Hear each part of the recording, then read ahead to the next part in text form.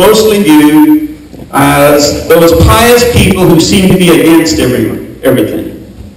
Now, you may not think that, but that's how they see young people, by and large, just in the general population, see Christians in a very negative view. You may not have known that, but they do.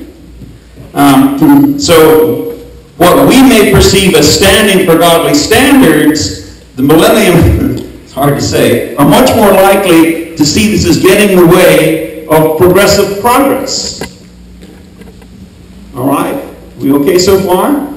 If we hold, for instance, that marriage is a state that is ordained by God to be between a man and a woman, they have no reference point for this point of view, because they have no particular deference to our God. So just because we believe that is nothing, they don't have any particular reason to go along with that. You follow what I mean now? And so what happens is, I saw a program recently where it was about young persons, and they were about 30, and there was a Jewish person, a Muslim, and there was a Christian person, and then you also had someone, self-avowed humanist, secular humanist, and they all had this wonderful dialogue going on about what was important and what needed to happen, and how to find ways to see each other's point of view so that they could attain to a common ground and everyone could agree on the things that were valuable to seek for in life and to be able to go forward in that way in unity, if you follow what I'm saying. And that was their point of view. And you know, on the surface, when you first hear that, you think, oh, isn't that a wonderful sort of... Sadly, people are already shaking their head. Isn't that a wonderful sort of delightful way to be? And not so much is the way I would say that. So they want to forge a better future for this world. They think that they are progressively able to do that. And so this is the natural man seeking to work out his own salvation. This is not new on the earth. Could we say amen to that? Amen. This has happened at the Tower of Babel and any other places where folks all wanted to come together into a place of agreement. So this is, and this notion will take on great acceptance. As times become more urgent, people will say that all Christians do is bring difficulty and visions, all that we really need to work to everybody. There's so many diverse groups, you can't just be your own little person any longer. You all need to work together. We're going to have a one world religion. Already those seeds are in our society. They are. And so great acceptance and vast number of people will be open to this idea. Interestingly, to me at least, this is a perspective that sees unity and cooperation as the greatest good. Unity and cooperation is the greatest good. From a Christian perspective, we are not so much interested in everyone agreeing per se. No, we're interested in truth. And truth divides. That's hard to hear, but truth divides. When truth comes into a home, those who are for the truth go to it, and those who are against the truth are repelled by it. That's how it works. But you have to hear the truth. So from the Christian vantage point, it's not about unity, although unity is important for Christians who are Christians, but not for the sense of society. It's not how we're supposed to be necessarily. So with this reality that I've spoken just of now as a starting place, how will we gain a footing with this generation? How will we gain a place where we have some way to speak to them? That's an important question for you and for me, I would say. Some will say that the whole idea is to spread the gospel. We need to witness to people who aren't believers. And I say yes to that. And I say a hearty amen to that. And there are always, this is important, there are always those persons who God has worked on their heart. They're at a place of grace. When they hear the gospel, they will say yes. Amen. That's important to hear that, along with the truth, that while that is true, there is an ever widening gap and divide between Christians and the rest of society. Could we say amen to that? So both of those are true, if you follow what I'm saying, which means that some people will come, but there's a greater and greater divide, so what do we do? Now this is a little tough here, but here we go. It's like medicine, you have to sort of swallow hard a little bit. First, we will need to realize and take ownership of the reality that the overall witness as Christians that we do give to the world is indeed of being against. Most persons younger, 35 and down, really do perceive. They're not just making it up. They really do perceive Christians being against stuff. So we have to own that. We can't say, oh, they're mixed up and they don't get it and they're just selfish. We can't say any of that. Right. We have to own that. That's what the impression we're giving. Yeah.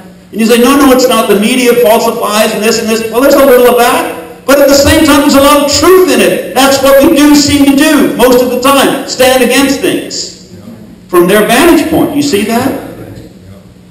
So you might say, well, wait a minute, Pastor, are you saying we should just abandon our standards and simply capitulate to what the world says? And the answer, of course, is no.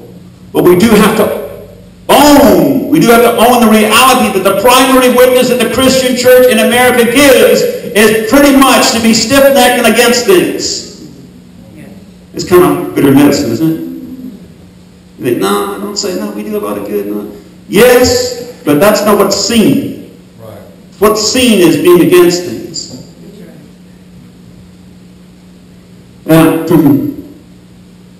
So, another reality in the 21st century church has to deal with the issue of what the Bible prescribes as our Christian walk and what actually is occurring in the Western church.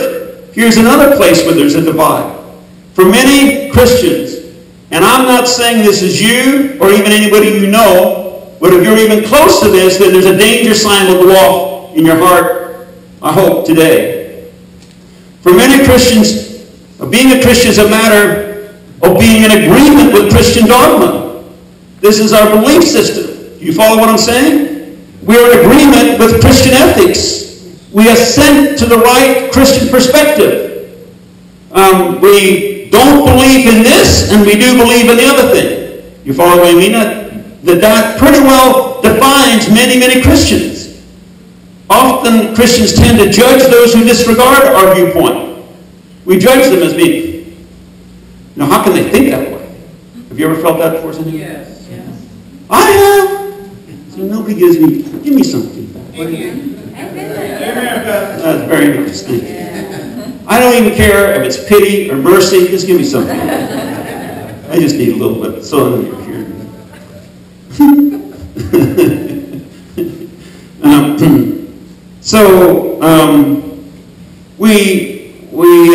We tend to judge those who disregard our point of view. We get annoyed with people because they won't comply with the Bible, but the Bible says so. And they say, so what? And we get annoyed because that's our trump card, right? Yeah, that's true. That's our trump card. They say, I don't care.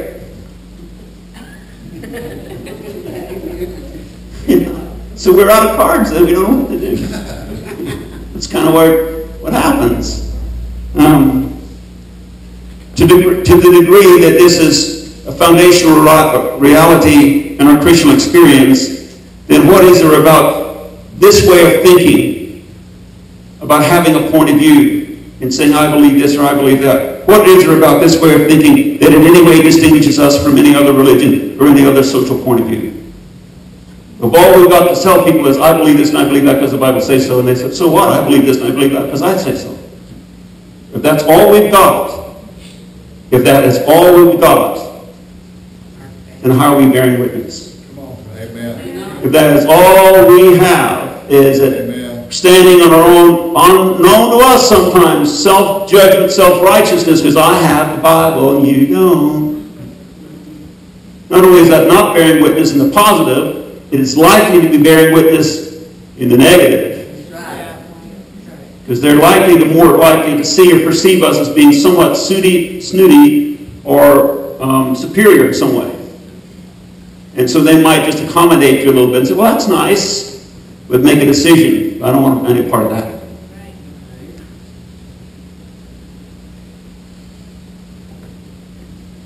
So I don't know what distinguishes us, but that's all we have.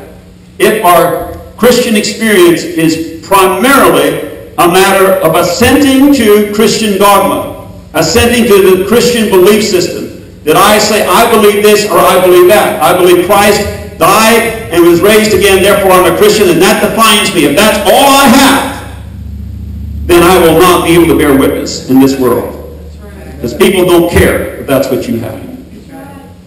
You can try to stuff that down their throat. They'll just get angry and run off and get hardened that they're just never going to be part of any of that.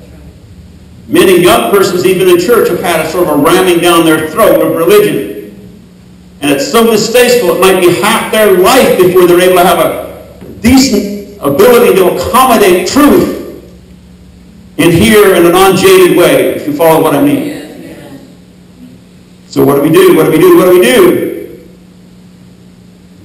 So here's the deal. In Luke 9:23, the Bible says this. And he was saying to them all, if anyone wishes to come after me, he must deny himself and take up his cross daily and follow me. So to witness for Christ means that we are to give evidence to what reality? To the reality that we are denying ourselves. So God is saying the world needs to see you denying yourself. I mean, that doesn't get preached too much. That we're enduring the cost of sacrifice to follow after Christ. We don't really want to hear sacrifice being preached. Well, maybe that's wrong and prejudicial to say that. Maybe there's part of us that does because we know it's truth. And then there's another part of us that's not so sure about that because we know immediately there's a cost involved in this. And I've been able to be in that happy place where I can agree with the gospel without doing anything about it. Oh no, you didn't say that, preacher. Yes, I did.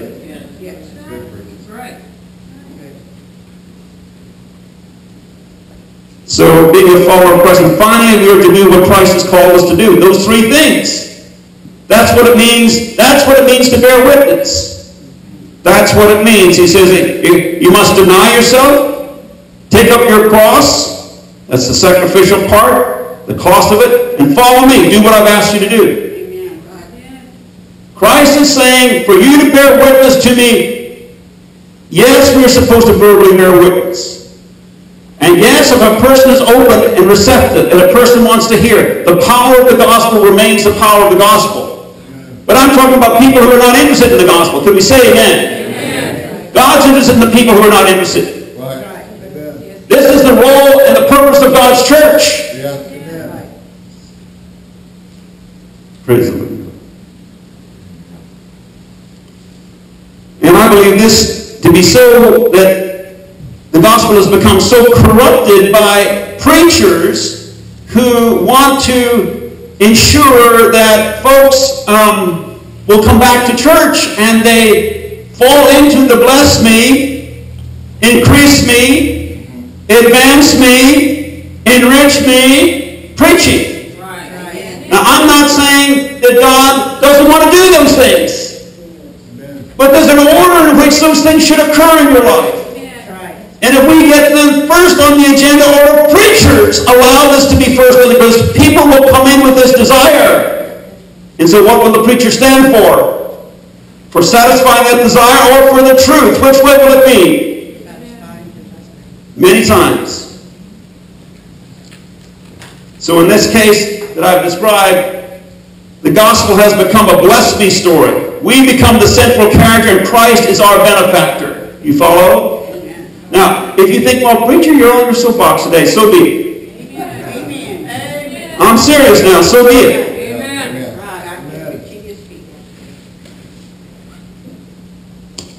So much of today's life is harsh, and there is a vital need for true deliverance, true healing in the body, our body. But when will we become the people where others can see that we are formerly this? Yes. Do we ever get to the place where we formerly were this, but now we're that? Does the Christian body ever get to that place where we all say, or many of us say, or those who walked with God for a little bit, formerly we were this way, but now we're no longer this way? Let me read Ephesians 2 in 1 and following a little bit. And you were dead in your trespasses and sins in which you formerly walked according to the course of this world, according to the prince of the power of the air, of the Spirit that is now working in the sons of disobedience. Among them we too all formerly lived in the lusts of our flesh, indulging the desires of the flesh and of the mind, and were by nature children of wrath, even as the rest. But God, being rich in mercy because of his great love for us, which he has loved us, even when we were dead in our trespasses, made us alive together with Christ, by grace you can say, and raised us up with him and seated us with him in the heavenly places in Christ Jesus. It is saying that the work of Christ in our lives should be so definitive, so powerful, so real in our relationship to him, and the absolute nature of surrender, that something so transformative should occur, where we get to the place not too far along where we say, formerly I was this way, but now I'm that way. And it's difficult to see that in the Christian church. We desire it, but till we get there. He spoke to me this morning about weakness. We struggle with weakness. He wants to strengthen us. He wants to change us. He wants to give us a true vision into the power of the Holy Spirit. The reality of what it means to be long to him in obedience and in sacrifice. The reality of it. To whereby these things can't be past tense. Some of us need to have some things in our life that are past tense. Amen. And he wants to do it. We have to proclaim it. We have to preach it. We have to say it. Otherwise no one will believe for it.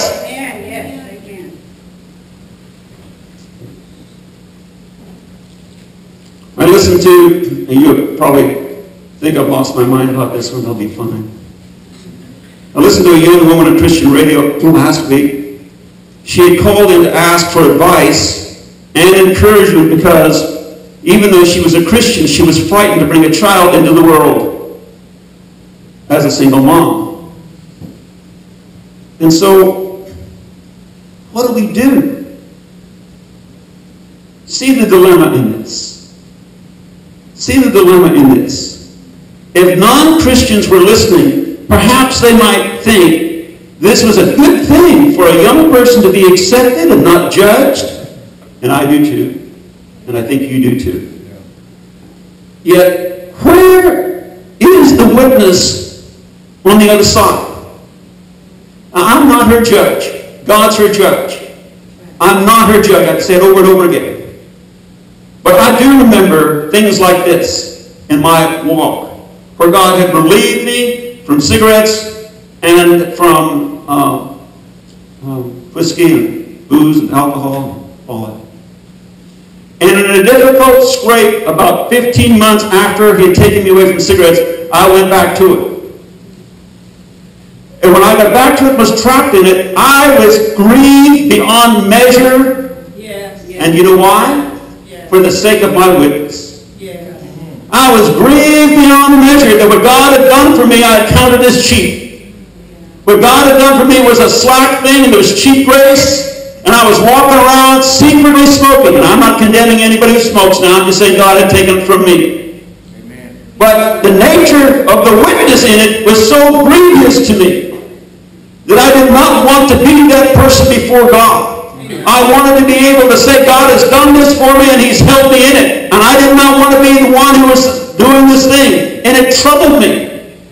Now, I'm not her judge, but I tell you, she called in and there was not a slightest thread of any sort of sense of remorse. I'm not saying she had to be shameful, but there was no sense that what kind of witness does this make? Do you follow what I mean? Right. None whatsoever. And you think you're being harsh, preacher. I'm not. I'm trying to divide the truth. Yeah. You follow? I'm trying to divide it. Because we all accommodate the other side. Everyone does it. Everyone has family members who are doing this, or doing that, or doing the other things, so we accommodate it. Let's have an amen there. Amen. And it's difficult. It really, really is difficult. And what God is saying is, in the midst of all this stuff going on, stand for that which I have given you. Stand for truth. Stand for it. Where has our conscience gone in the Christian church?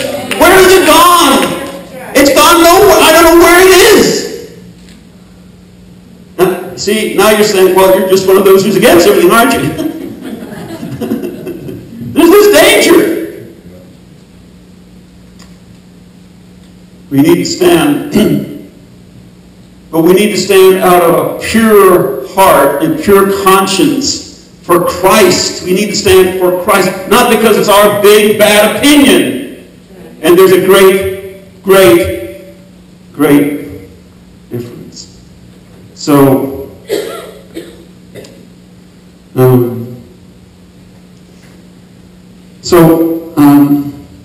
the idea of sex and lust and greed and selfishness and judgment and materialism, all these things we're called to set down.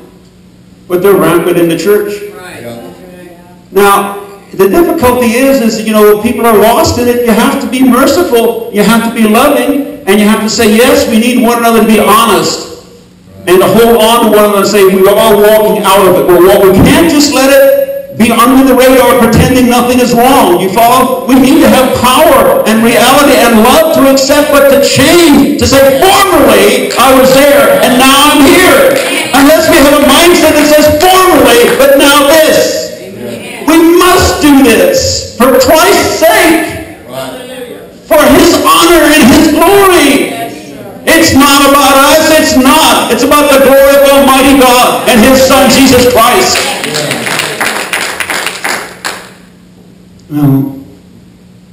Self-discipline, holiness, kindness, love, serving others, sacrifice, visibly loving and having devotion for God. That's what we're called to take up and to become.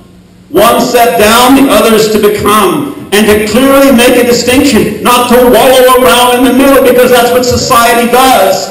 And we have no sort of clear direction of where we're going. We just come and get blessed and come and sing, and it's wonderful. It is wonderful. We want to rejoice in Jesus, but there has to be something purposeful about where we're going.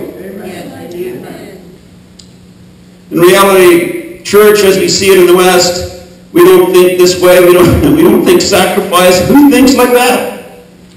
Prosperity and increase. Mostly we think like that. It says this in Matthew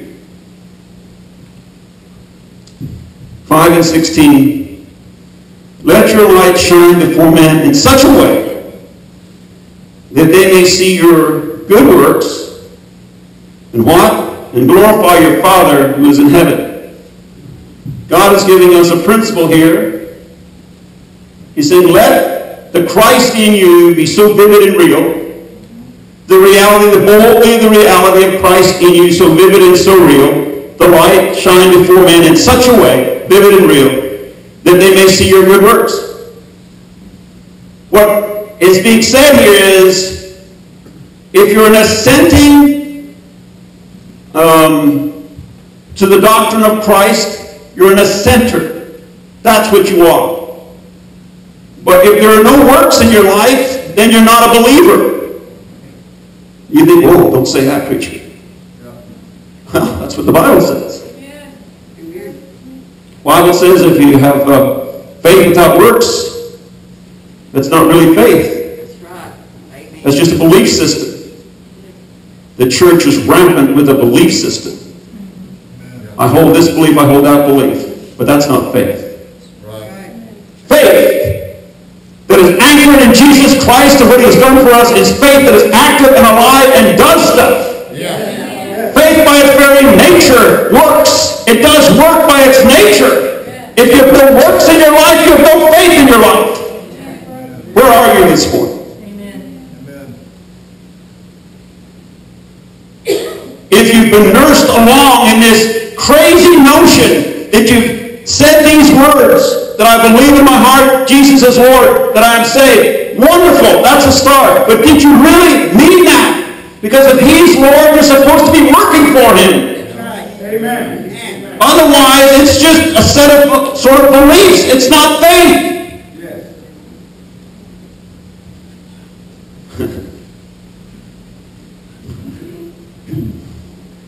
Is He a good God? He's a good God. They see your good works and glorify your Father who is in heaven. Where's your name? Okay, stand up here, your name. Speak loudly to this congregation. You want this? Probably. Can I stand back here? Wherever you want. He wanted me to share about Friday morning. I was privileged to be part of the Solomon's Porch Outreach Ministry, and it is such a special ministry. It is so sweet. And from 6:30 to 8, they have tables. We have tables set up with food for the children: apples, bananas, donuts, cake, all kinds of stuff, all kinds of juices. And this community all walk by. The children all walk by the tables, and they are able to freely have whatever they want. And I just was so touched by how sweet these children are, how precious and how well cared for, and polite, just so polite, but they just are so thankful. Then mothers drive by saying, thank you for what you're doing. They'll just call it out of their cars as they're driving. They don't even have their own children going there, but they're thanking us for whatever children are there. And all morning that was happening. And then all of a sudden a car just pulled in and came from the red light, just pulled on in. I thought, wow, this lady really wants food. She was going the opposite way of all the school children. And she said, she rolled her window down and she said, I want to thank you all and thank you for what you're doing. Thank you that you've been here every week for the children. I'm the principal of Springfield. And she said, our children count on this. They look forward to Fridays. They all talk about Fridays. And they love what you do. They need the food. She said, we have children that need that food, that don't have food in the morning. That's their breakfast. That's their food. So it's a door that has opened to the community in the school. She said, we all appreciate you over here. And we said, we pray for you because we, Susan in the morning and I went with her a month ago, and we were always praying for all these schools. And so that's a set thing that she does every morning, has been praying for these schools. And when the principal said that, we said, we pray for you. We pray for you every day because she's being prayed for all the time. She said, thank you. We need the prayers. We want the prayers. And she said, we bless you and we thank you. And she said, as the principal, I receive those prayers and we thank you for them. And she said, we need them. Keep praying for us. Keep praying for the children. And so I just want to say that is a door that God ate out of love. And God, his yoke is easy, his burden is light. Sometimes we think we have to do some great thing or some hard thing or some stressful thing. And this is such a joy, and I just would encourage everyone to just come any Friday for any space of time. And can I just say one thing? It's just a door to the community. The hearts are coming. Thank you. Thank you so much. Thank you for that. I want you to keep that in mind, that Janae is there at times, and Russell is there often. Linda Shaughnessy and Susan Brasher. Christine.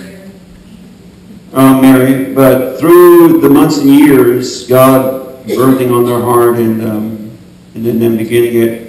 And not to be in conflict with what you're saying, Janae, but there is sacrificing. And there's labor in it. And there's resolve in it. And there's cost in it. And there's determination in it. And those are things that come out of us as humans who are made in the image and likeness of God, and we express godliness in that form. But godliness was observed.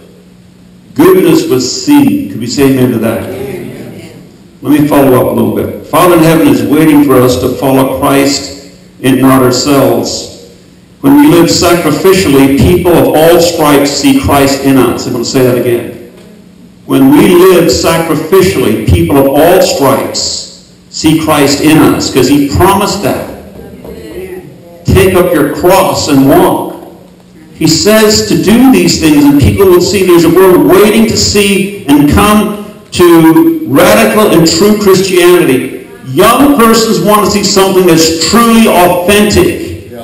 It's truly authentic, real, and not play acting. A life devoted to Christ in love and service, sacrificing self-interest and bearing the cost. That's how all of us are called. Every last one of us are called to walk before him. Not showing up, and I'm not getting on anyone, not showing up on Sunday for a service and going on.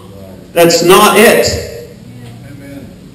I want to say to you, there's such a great difference knowing about Christ knowing that, and to know Him in a deep, personal, and intimate way. And I would say this to you, that what is missing in the life of so many Christians is a personal knowledge of the goodness of God. The goodness of God is what forms us as a son or daughter of God. It is the goodness of God that forms us as a son or daughter of God. And many, many people who are assenters, they don't know it, they don't have it, and they don't understand it, and it isn't working in their life. If you're an assenter, if you're simply giving mental assent, then these things are not working in your life. And let me just say this to you. I'm proposing that ethical assenters, that is people who merely morally agree with the Bible, don't know the goodness of God, and thereby cannot bear witness to His goodness. You follow what I'm saying? If all you have is a belief system, you really don't know the goodness of God, because you're not living sacrificial, you're not doing what He's asking you to do, and therefore you really don't know His goodness, and you cannot bear witness to the goodness of God. Amen. Are we together? Yes.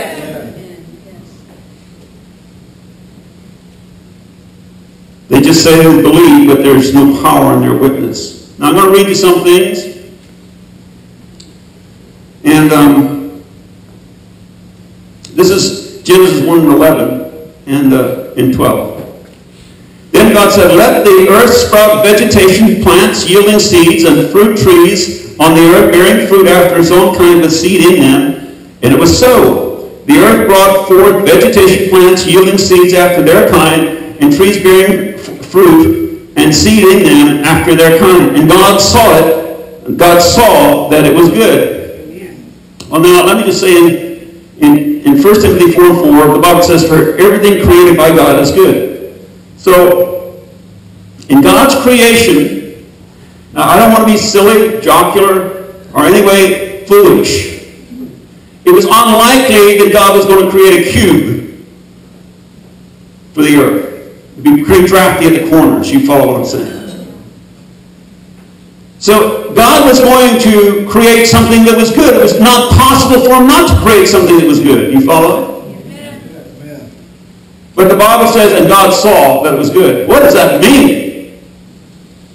Like it was a revelation to Him? No. It's not possible for God not to make something good. Right. So why is that statement in the Bible? And God saw that it was good. I'll give you 7 or 8 seconds there. That statement's in the Bible for your sake and for my sake. That statement's in there for us to come to the realization that this is the truth. And here's the truth. That goodness manifest is so powerful. Goodness manifest is so powerful you cannot escape its witness. Right. Goodness manifest will even witness to Almighty God who made it. Now, you and I are made in His image and likeness. And when His goodness, when it's good, His goodness is made or manifest, no one will be able to deny the power of that witness. Amen. No one. Amen. God saw it was good, and everybody else can see goodness that is from God. Because God saw it, and we can see it too. We're made in His image and His likeness. Can we say amen? Amen. That's the only reason that's in there. Hallelujah. Hallelujah. Hallelujah. It doesn't matter if you're Muslim. It doesn't matter if you're, whoever, Hindu. It doesn't matter who you are. What He's saying is, if the goodness of God is manifest, it will bear witness to that person, and they will see it and know and glorify God. That's what it says. We are coming to a time and an era where this is what God is asking the church to do. To manifest the goodness of Almighty God. Now, there's a cost in this. It's dividing. People do not like to be challenged that coming to God and being in the center is not good enough. But I'm telling you it's not. You have no guarantee of your salvation if that's where you stand today. None whatsoever. If you've walked with God, for a season and you can show no good works, how will you say you're saved? Right. Tell Almighty God, how will you say you're saved? Without works is not saving faith. It's what kind of faith? Dead faith.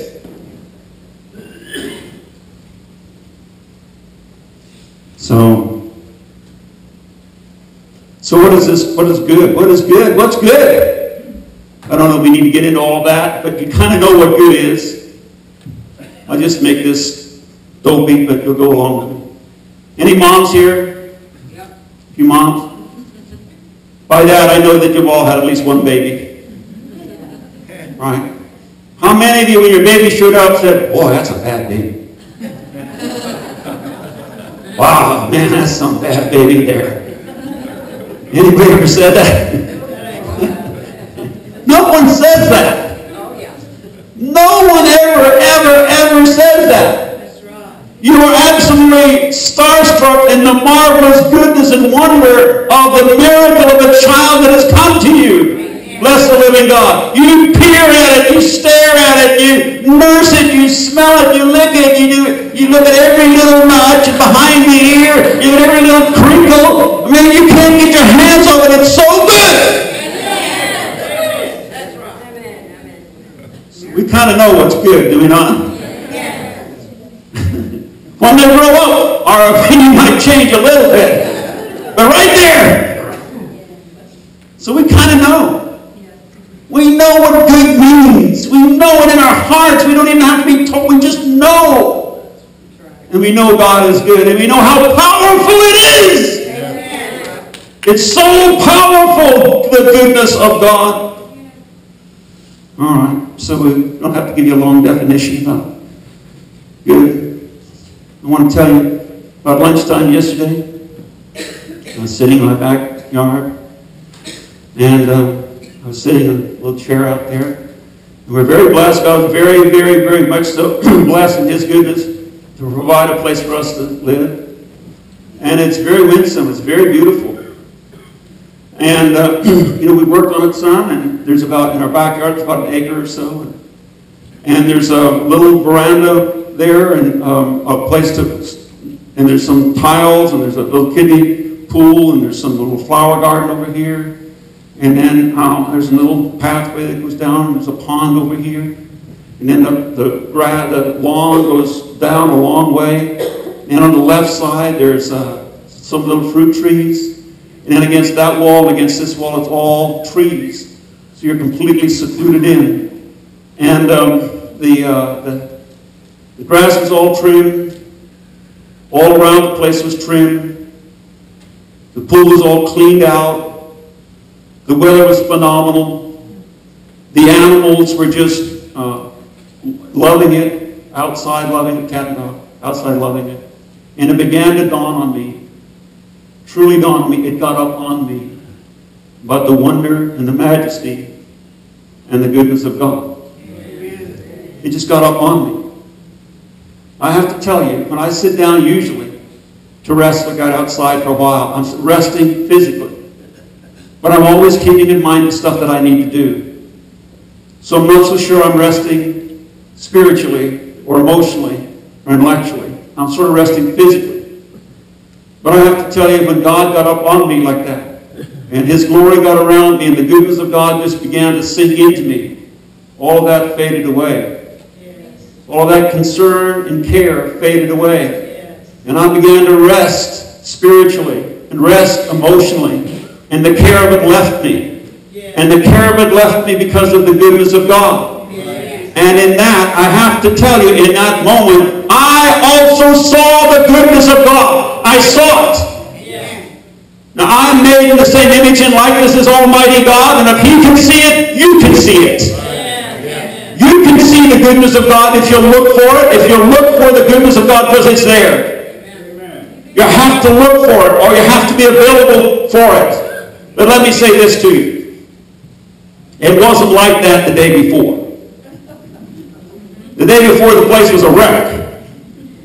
There, the pool was trashed out. The grass was high.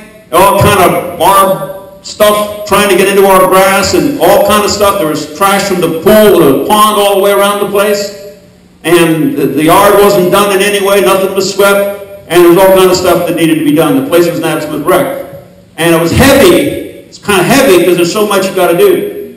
Well, without saying this the wrong way or embarrassing anyone, Russell does so much that you don't even know. He serves you, the church, and he comes out and he labors for a whole day around our place, making it beautiful. He's doing that unto God, but he's doing it for you, to bless us. And Lloyd was there. We had him clean stuff up all over the place and lay some sod and all kind of other stuff doing that.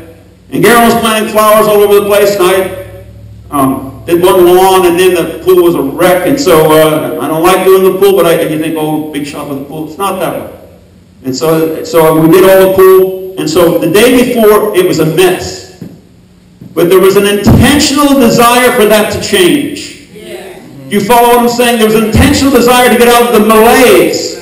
To get out of the oh, que sera, sera, whatever it will be. Oh, there was an intentional desire to change that. And to find a way to make that right. And the glory of God was revealed in that. In the intention to do it. And I'm saying to you, in your life, that's a material thing. In your life, if you will make that determination towards God to serve Him, to do what He's asked you to do, if you'll go after Him and not just sit and wait for something good to happen, not just sit in church, just don't do that any longer. There is no witness in it. If this scares you, this preaching, you still need to hear it.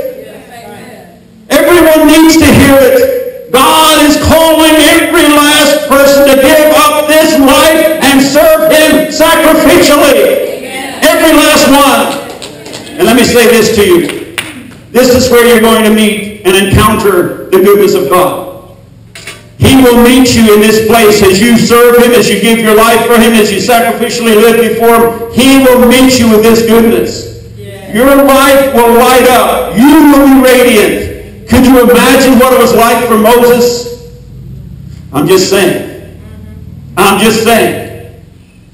The goodness of God got all over Moses, did it not? He encountered Almighty God. Do you think his life was ever the same? Well, let me just say a few things and this is the witness the Lord is waiting for. This is why He died. We are His body. So much of our church is about being blessed, about being fed, about having our needs met. Now the Lord wants to do all these things. He just doesn't want to do them. He doesn't want them to be our primary focus. He's faithful. He'll do all those things. So we go fretting and worrying after them, chasing after those. It's like we have no faith to believe He will do it His way. Seek the kingdom and righteousness. These things will come about. I just want to say a few scriptures that will finish. There's a little bit of a tricky concept here about being able to see the goodness of God. See it. See it. To be able to see it. Because when it's revealed, when it's manifest, it'll change everything. Psalm 23:6, surely goodness and loving kindness will follow me all the days of my life. Surely. If you're walking with Him, if you're sacrificially walking with Him, surely goodness will do what? Follow you. Follow you. If you're serving Him. If you're simply in a center to the biblical text, if that's all you are, in a center, there's no guarantee of this.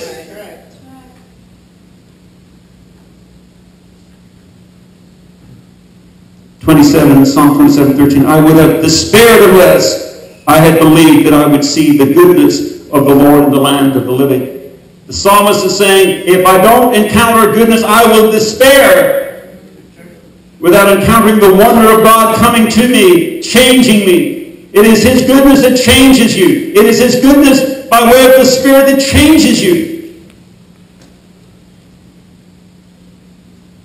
Psalm 103 and 5. Who satisfies your years with good things so that your youth is renewed like the eagle. The constant witness to your spirit that He sees you, that He blesses you, that He knows you, and satisfies you with good things, His presence, stuff around you, and it renews your youth. Could anyone, well, the young people don't have to put their hand up, but those who were wherever could put their hand up. I want my youth renewed. I do. I really do. Hallelujah. satisfies your years with good things. If you belong to Him, if you follow Him, if you sacrificially live before Him, if you love Him, if you'll do it no matter what. Sometimes you serve Him alone and no one else knows and no one else cares and you're at the very brink of giving up. Anyone been there? He says, go on, I see you. He says, Jesus said in John 8 that the Father was always with him. He never left him. All the time. I urge you to take this to heart. I urge you. Well, we're not at the end. It says in Ecclesiastes 6:3, if a man fathers 100 children and lives many years, however many they may be, but his soul is not satisfied with good things. You see, it is the goodness of God through things and through people and things like the good things that He can bring you that satisfies your soul. That gives you satisfaction in life, makes life wonderful, makes life triumphant, makes life delightful, brings joy into your life when you're not always dealing with sorrow and defeat and never getting there. All right, I'm sort of belaboring and hammering on you. Finally, Romans 10 and 15. How will they preach unless they are sent? Just as is written, how beautiful are the feet of those who bring good news of good things. All of God's good news has to do with good things. Salvation, a life to come, a beautiful life with Christ sacrificially. Now when you come for communion, you know, it's for you to do this. And this week I would ask you to take stock in your life. What goodness do you see in your life that the Lord has brought you? Really search that out, because this will bless you. Every place you see in your life where God has done you good. And you as a memorial give that back to God and say, God, you did good here in my life. You enriched my life. You blessed me here. I want to acknowledge the good that you did. Praise God for it and contemplate the wonder of it. Also ask yourself this question. Also, what good do others see in me? Ask yourself that question seriously. What good do others see in me? And then I'll just ask you, what way are you witnessing to this lost and dying world? And finally, when was the last time you witnessed verbally? So it's not like you get out of witnessing verbally. So as we come, I know this was a little herky-jerky today. And I know it's a difficult concept about the goodness of God. But the goodness of God is what keeps us, changes us, builds us, leads us forward. Now some, as you come to this altar, some God is talking to you. Really He has. Some He's talked to you. And some of you know that you're on this wrong side of things, where mostly it's a mental assent. It's a mental assent to what the guy, I believe this, I believe that. But there's no cost in your life. There's no evidence that you're doing any work. There's no evidence that you're serving God or serving humanity. There's no evidence that you're living sacrificially. There's no evidence anywhere in your life. And yet you think you're okay because you said, I believe this. But you're not okay. For that faith to be real, it's not just I believe this. It is I'm all in. I trust God completely. I will live before Him completely. Now you read it yourself. This is what James says. And our church and every church that belongs to Christ needs to hear this message, needs to be shaken. Who is it here that will go to hell? Who? Maybe you've been in church 20 or 30 or 40 years and you still might be going to hell. Maybe. Maybe. I'm not your judge. What evidence can you give Christ? You know what He said? We did this and this in your name. He said, I never knew you. You never lived for me. You never were sacrificed your life for me. You never did the work that I called you to do. All these things were on you, not on me. I mean, close your eyes. Everyone close your eyes. Everyone. I'm just going to say to you, some of you are being pierced and penetrated even now. Some of you.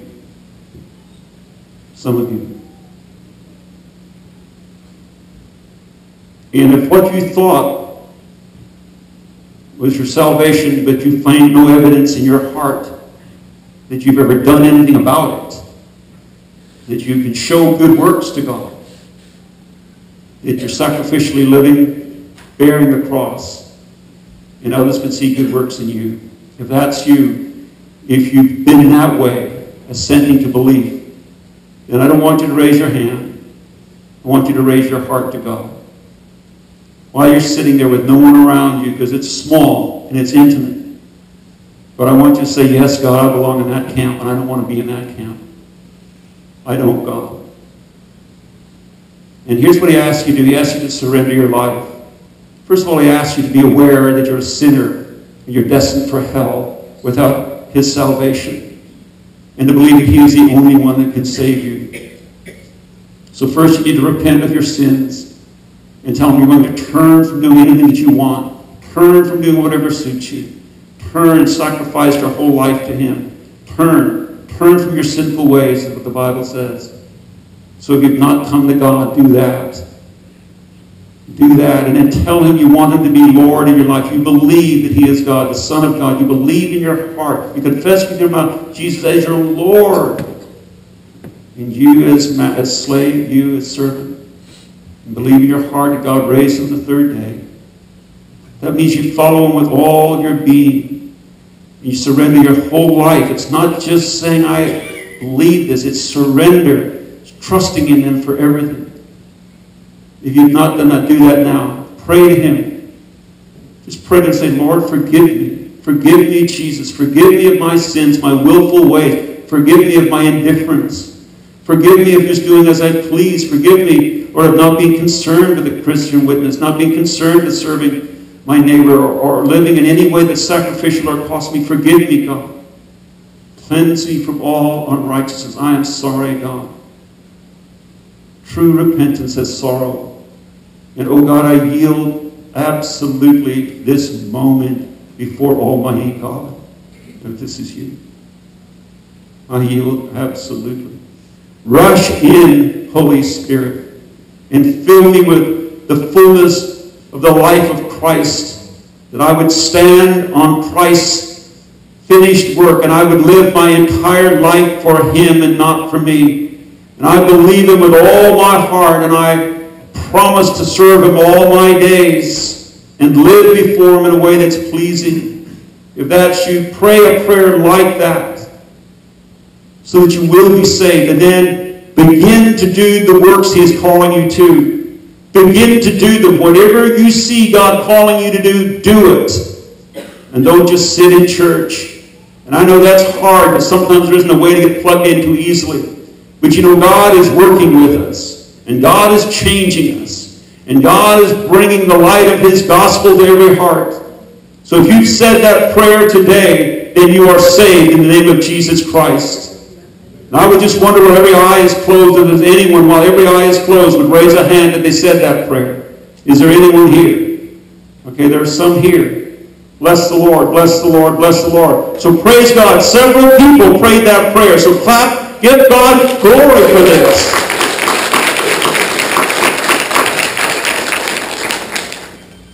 Isn't God wonderful? Bless the living God. Bless the living God.